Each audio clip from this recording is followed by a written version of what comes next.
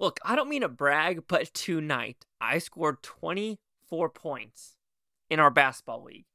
5 for 7 for threes, 5 for 7 for free throws, as well as 2 for 2 for layups.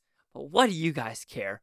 I'm doing the box office predictions from the 16th to the 18th, which is going to be really weird because technically 2 of the releases come out today.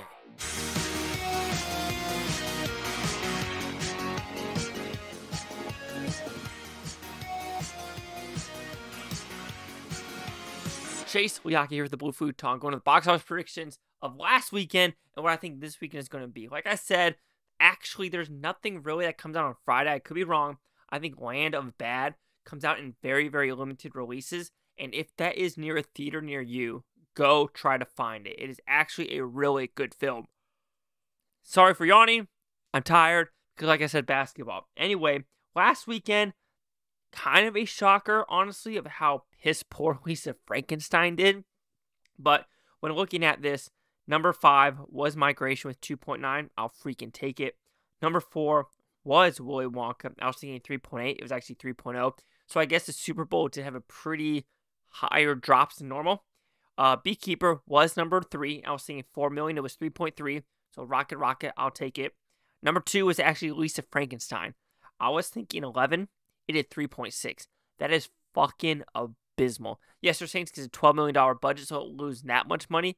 But still, 3.6, you would think that some, like the Mean Girls crowd would come out for this, but I guess not.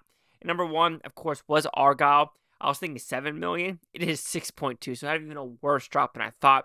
And that's shock. 6.2 got the number 1 movie of the weekend.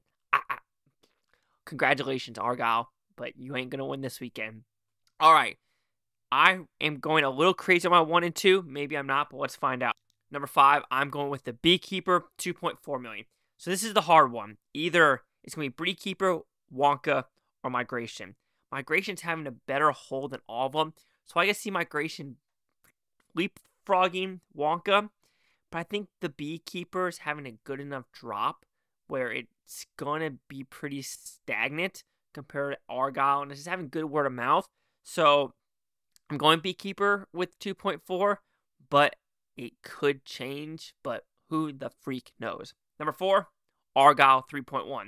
I'm going with a 50% drop. This is how these kind of movies go. A pretty high 60% drop, then it goes down to a 50% drop, then like the 40s, 30s, etc., etc. So I think 50% is the best bet for this weekend. So that's why 3.1. Number 5, or sorry, 5. I'm stupid right now.